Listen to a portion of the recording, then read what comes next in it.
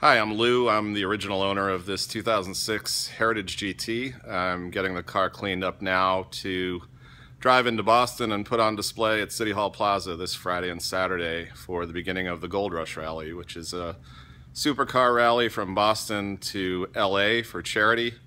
I'm not driving in the rally, but I've been asked to put my car out on display. I do this fairly often with this car. People love to see it. I love to show it. It's got 2,600 miles. I put 250 to 300 miles a year on it, and nothing I like better than driving it. And better than that, the only thing better than that would be having a 2016 in my garage right next to it. That would be pretty cool. So I hope to hear from you folks soon. Thank you.